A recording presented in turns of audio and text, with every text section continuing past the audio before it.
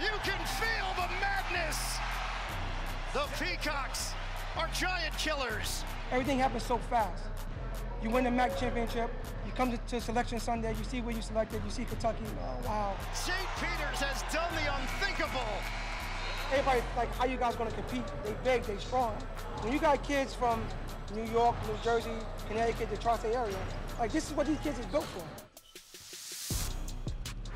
We definitely had to prove ourselves, and I think we've been doing that. We don't feel like a Cinderella team because of the hard work we put in. We expect to be here. We're getting absolutely flooded with support after every game, even the days off that we have. I don't think it's a distraction. I think we're very mature as a team. We know that we have to lock in.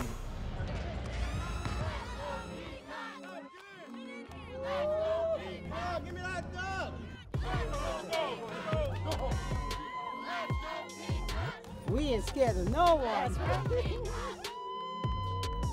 I wouldn't want to call myself a superstar. We're still the same kids that we were before.